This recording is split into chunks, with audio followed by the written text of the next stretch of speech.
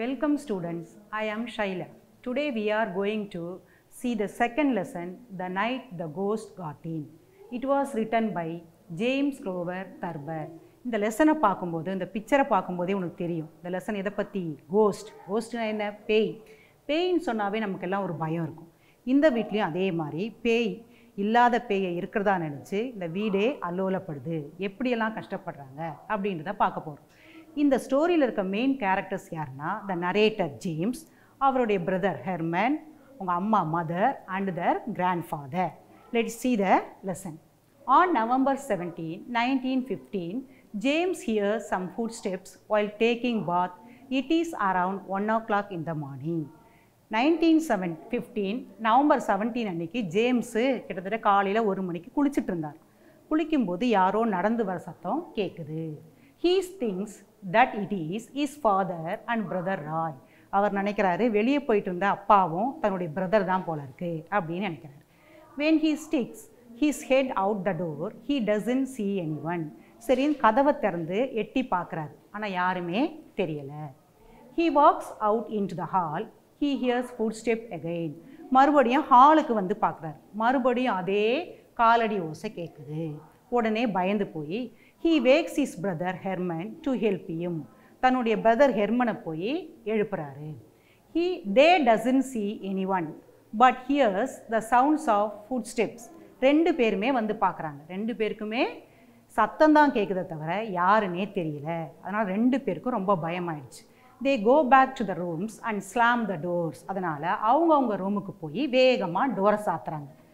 Their mother wakes up on hearing the sound. இந்த சத்தத்தை கேட்டு அவங்க அம்மா எழுந்துக்கிறாங்க.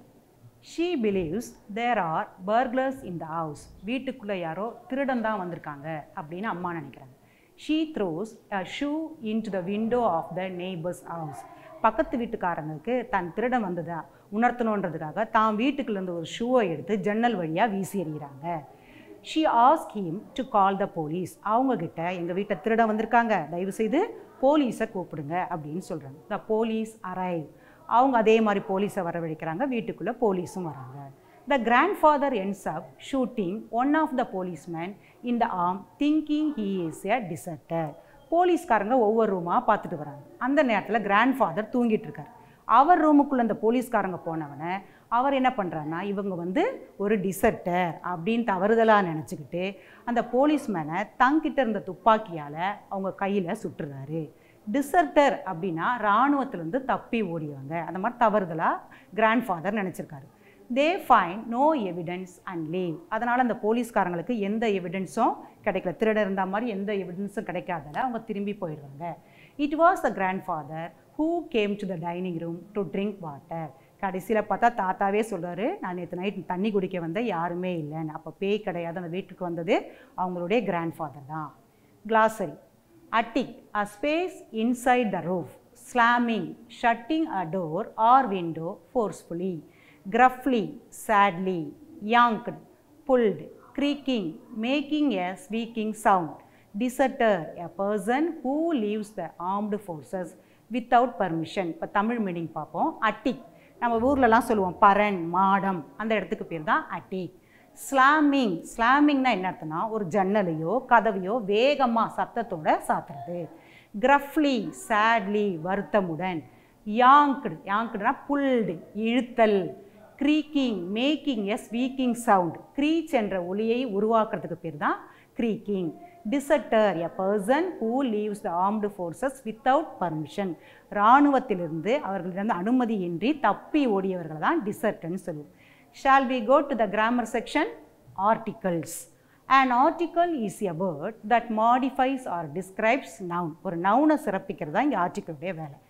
A, an and the are called the articles. What are called articles? A, an and the are called articles. There are two types of articles. Definite article the, indefinite article a, an. ஆர்டிகல்ஸில் ரெண்டு type இருக்குது. Definite, உறுதியாக சொல்ல முடியுன்றது த. Indefinite, உறுதியற்ற தன்மைக்கு தான் ஏவையும் ஆனையும் use பண்ணுவோம். இதுக்கு முன்னாடி நமக்கு வவல்ஸ் கான்சனன்ஸ் பற்றி தெரிஞ்சுக்கணும். How many letters R the English language? English லாங்குவேஜில் எத்தனை மொழி எழுத்துக்கள் இருக்கின்றன? 26 letters are there in the English language. What are called vowels? Vowels எதெல்லாம்? A, E, I, O, U. These 5 letters are called vowels. Remaining 21 letters are called consonants. இதை வச்சு தான் நம்ம ஆர்டிகல்ஸே ஃபில்அப் பண்ண முடியும். வவல் சவுண்ட் எது, கான்சனன்ட் சவுண்ட் எதுன்னு தெரிஞ்சாதான் நம்ம ஆர்டிக்கலை ஃபில்அப் பண்ணுவோம். Now let's see where to use A. A is used before a singular noun which begins with a consonant sound. A and ரெண்டுக்குமே அர்த்தம் ஒருன்ற அர்த்தம் தான். ஆனால் ஏவை எங்கே போடணும்னா கான்சனன்ட் சவுண்டுக்கு முன்னாடி. நிறைய பேர் மாணவர்களே நீங்கள் என்ன தப்பு பண்ணுவீங்கன்னா வவல் லெட்டர் வந்தால் ஆன் போட்டுடணும், கான்சனன்ட் லெட்டர் வந்தால் ஏ போட்டுடணும், இந்த தப்பு பண்ணிடுறீங்க. இது அப்படி கிடையாது. லெட்டரை பார்க்கக்கூடாது, சவுண்டு, கான்சனன்ட் சவுண்டு வந்தால் தான் பார்க்கணும். இப்போ பாருங்கள், பாய், டேபிள், புக். பாய் லெட்டர் கான்சனன்ட் தான், சவுண்டும் பா, அப்போ ஏ பாய். டேபிள், டி கான்சனன்ட் லெட்டர், சவுண்டும் டே, அப்போ ஏ டேபிள். புக், பி லெட்டர் வருது, சவுண்டும் கான்சனண்ட்டாக இருக்குது, அப்போ ஏ யூஸ் பண்ணணும். A ball, a table, a book. Next, before a word beginning with U or EU giving the consonant sound. ஒரு noun வந்து யூவில் ஆரம்பிக்கலாம், இயூவில் ஆரம்பிக்கலாம், ஆனால் சவுண்டு கான்சனண்ட்டாக இருக்கணும். இங்கே பாருங்கள், யூனிவர்சிட்டி. யூனிவர்சிட்டியில் யூ வந்து வவல் எழுத்து, ஆனால் யூ வந்து உயிர் எழுத்து, ஓசை கிடையாது, வவல் சவுண்டு இல்லை. வவல் சவுண்டை நீங்கள் எப்படி கண்டுபிடிக்கலாம்? நம்ம ரொம்ப ஈஸி. நம்ம தமிழில் இருக்கு இல்லையா உயிரெழுத்துக்கள், உயிரெழுத்துக்கள்லாம் எது எது? ஆ முதல் அவ் வரை. அ, ஆ, இ, ஈ, உ, ஏ, ஏ, ஐ, ஓ, ஓ, அவ். இதுதான் வவல் சவுண்டு. இந்த எழுத்துக்களுடைய ஓசை வந்தால் தான் நம்ம ஆன் யூஸ் பண்ணணும். இப்போ இங்கே யூனிவர்சிட்டி யூ வவல் எழுத்து தான், ஆனால் சவுண்டு யூ என்பது உயிரெழுத்துக்களில் வராது. அதனால் நம்ம யூக்கு முன்னாடி என்ன வரணும்? ஏ யூனிவர்சிட்டி, ஏ யூனிவர்சிட்டி தான் போடணும். யூரோப்பியன், இங்கேயும் இ வவல் லெட்டர் தான், நம்ம சொல்லும்போது ஈரோப்பியன்னு சொல்லக்கூடாது. எப்படி ப்ரொனவுன்ஸ் பண்ணோம்? யூரோப்பியன். இதுவும் யூ சவுண்டு வரதால ஏ என்ற எழுத்து தான் யூஸ் பண்ணணும். அப்போ அ university, a European. Third, before a word one begins with the consonant sound. இப்போ பாருங்கள், 1 rupee காயின், இங்கே லெட்டர் பாருங்கள் ஓ, 1 rupeeன்னு சொல்லக்கூடாது, பா சவுண்டு தான் வரணும். 1 rupee காயின், 1-legged man. அப்போ அங்கே என்ன பண்ணணும்? ஆன் யூஸ் பண்ணக்கூடாது, ஏ தான் யூஸ் பண்ண. 1 rupee coin, 1-legged man. Let's see where to use an. An is used before beginning with a vowel sound. On மட்டும் எப்போவுமே வவல் சவுண்டு தான் யூஸ் பண்ணணும். நம்ம நிறைய பேர் பண்ணுற மிஸ்டேக்கு, வவல் லெட்டர்ஸ் வந்தாவே ஆனை யூஸ் பண்ணுறோம். அது பண்ணவே கூடாது. வவல் சவுண்ட் இப்போ தான் நான் சொன்னது இல்லைங்களா, அதே உயிரெழுத்துக்களுடைய ஓசை வரும்பொழுது மட்டும்தான் யூஸ் பண்ணுங்க. பாருங்கள், elephant, orange, American, Englishman, honest man. Elephant ஈ இருந்தாலும் நம்ம ப்ரொனவுன்ஸ் பண்ணும்போது ஏ, அது வவல் உயிரெழுத்து. அப்போ on elephant. Orange, ah sound, on orange. American, ah, on American. Englishman லெட்டரும் இ, அதே மாதிரி சவுண்டும் ஈல தான் இருக்குது. அப்போ ஆன் இங்கிலீஷ்மேன். இங்கே பாருங்கள், ஹெச் வந்து கான்சனன்ட் லெட்டர், ஆனால் ஹெச்சில் நம்ம சவுண்டு ப்ரொனவுன்ஸ் பண்ணல. சவுண்டு எப்படி சொல்கிறோம்? ஆனஸ்ட் மேன், ஆ சவுண்டு வரதால நம்ம ஆன் யூஸ் பண்ணணும். இப்போ உங்களுக்கு நல்லா புரிஞ்சிருக்கும்னு நினைக்கிறேன். அடுத்தது வேர் டு யூஸ் தவை எங்கே யூஸ் பண்ணணும் அப்படின்னு பார்க்க போகிறோம். To refer something that has already been mentioned. த எங்கே யூஸ் பண்ணனா, ஏற்கனவே சொன்ன பொருளை மறுபடியும், அது பொருளாக இருக்கலாம், திங்ஸாக இருக்கலாம், மறுபடியும் சொல்லும்போது த யூஸ் பண்ணணும். இங்கே பாருங்கள், ஐ மெட் எ girl, the girl is a nurse. First பாருங்கள், ஐ மெட் எ கேர்ள், கேர்ளுக்கு முன்னாடி இங்கே என்ன போட்டிருக்கோம்? A girl. இது கான்சனன்ட் சவுண்டு, அதெல்லாம் ஏ போட்டிருக்கோம். மறுபடியும் அதே பொண்ணை பற்றி சொல்கிறோம், அப்போ மறுபடியும் ஏ போடக்கூடாது. The girl is a nurse. இங்கே கூட பார்க்கலாம், நர்ஸ் வந்து நவுனு, அதுக்கு முன்னாடி என்ன எழுதியிருக்கோம்? ஏ என்ற ஆர்டிக்கலை எழுதியிருக்கோம். Second, before the ordinal numbers. Ordinal நம்பர்ஸ்க்கு முன்னாடியும் த வரணும். I live on the 3rd floor. 3rd ஃப்ளோருக்கு முன்னாடி என்ன போட்டிருக்கோம்? த. ஆர்டினல் நம்பர்ஸ்க்கு முன்னாடி சொல்கிறோம். நீங்கள் கூட எக்ஸாமில் ரேங்க் வாங்கும்போது சொல்லலாம், I got the first rank, I got the second rank, I got the first prize. அந்த ஆர்டினல் நம்பர்ஸ்க்கு முன்னாடி த யூஸ் பண்ணோம். Third, before the proper nouns. Proper nouns எங்கெல்லாம் வருதோ அதுக்கு முன்னாடி த யூஸ் பண்ணோம்.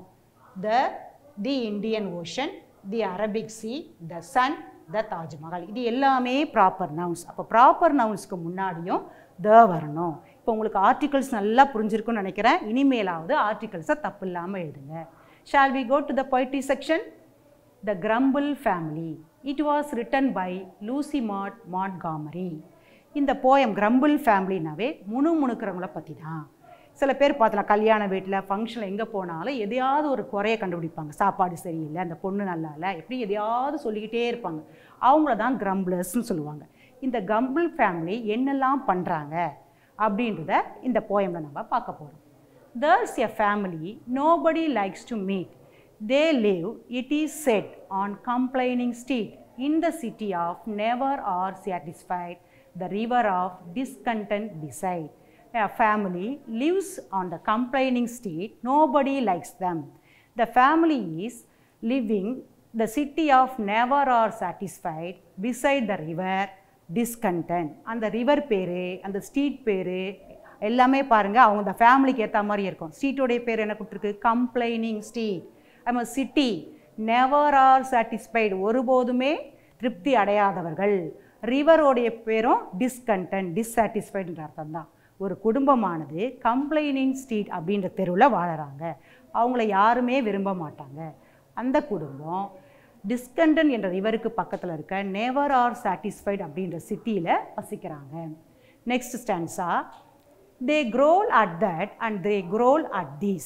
Whatever comes, there is something amiss.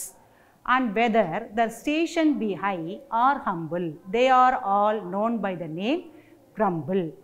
They are going on complaining each and everything. Whatever they see, they find fault with them. Whether their position is high or low, they find fault. So they are called grumblers. இந்த crumble family இருக்கவங்க எதையெல்லாம் பார்க்குறாங்களோ அதெல்லாம் குற்றம் சொல்லிகிட்டே இருப்பாங்க. ஒருவருடைய நிலைமை வந்து உயர்ந்திருந்தாலும் தாழ்ந்திருந்தாலும் அதையும் குற்றம் சொல்லுவாங்க. இவங்க எதை கண்டுபிடிச்சும் குற்றம் சொல்கிறதுக்கே இருக்காங்க. அதனாலேயே இவங்க பேர் கிரம்பிளர்ஸ்னு ஆயிடுச்சு. கிரம்பிளர்ஸ்னால் முணுமுணுப்பவர்கள். The weather is always too hot or cold. Summer and winter alike they scold. Nothing goes right with the folks you meet down on that gloomy complaining street. Whether the weather is hot or cold, they grumble. And also the season is summer or winter, they scold. Everything goes wrong with the people in the complaining street. வெப்பநிலை காலநிலை ஹாட்டாக இருந்தால் வெயிலாக இருந்தால் ஐயோ வெயிலாக இருக்குதே, குளிர் இல்லையேனா. குளிர் வந்துச்சுன்னா ஐயோ குளிராக இருக்குதே, தாங்க முடியலையே, வெயில் இல்லையேனா. அதே மாதிரி சீசன் சம்மராக இருந்தால் ஐயோ இப்படி புழுக்கமாக இருக்கே, குளிராக இருந்தால் நல்லா இருக்கணும். குளிர்காலம் வந்தால் கோடை காலமாக இருந்தால் நல்லா இருக்கும்னு எதுக்குமே குற்றம் சொல்லுவாங்க. எதையுமே அவங்க குற்றம் சொல்லாவே இருக்க மாட்டாங்க. அவங்க தான் இந்த கம்ப்ளைனிங் ஸ்ட்ரீட்டில் வாழற மக்கள். இதில் இருக்க ரைமிங் வேர்ட்ஸ் பாருங்கள். Meet, street, satisfied, beside, this, அமிஸ், humble, crumble, gold, scold, meet, street. பக்கத்தில் வர வார்த்தைகள் ரைமிங் வேர்ட்ஸாக வருது. அதனால் இது எல்லா ஸ்டான்ஸ், இந்த 3 ஸ்டான்ஸாவிலையுமே ரைம் ஸ்கீமு ஏஏ பிபின்னு அமையுது. They growl at the rain, they growl at the sun. In fact, their growling is never done. And if everything pleased them, there is a doubt. They would growl that they would nothing to grumble about. They grumble at the rain if it is rain heavily. They grumble at the sun if it is too hot. Their grumbling nature is never stopped. And even if everything pleased on, there is no doubt. They would grumble that there is nothing to grumble about.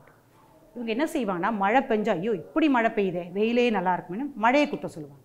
வெயில் அடித்தா வெயில் இப்படி அதிகமாக இருக்குது, மழை பெய்யலாமேன்னு மழையை குற்றம் சொல்லுவாங்க. இன்னும் மோசமான நிலைமை என்னன்னா இவங்களுடைய அந்த குறை சொல்கிற பழக்கம் நிற்கவே நிற்காது. எதை பார்த்தாலும் செய்வாங்க. அதுக்கும் மேலே எல்லாமே நல்லதாக நடந்துச்சுன்னு வச்சுக்கோங்க, அதுக்கும் குற்றப்படுங்க. ஐயோ எல்லாமே நல்லதாக நடக்குதே, குற்றம் சொல்கிறதுக்கு ஒன்றுமே இல்லைன்னு சொல்லிட்டு அதையும் குற்றமாக சொல்லுவாங்க.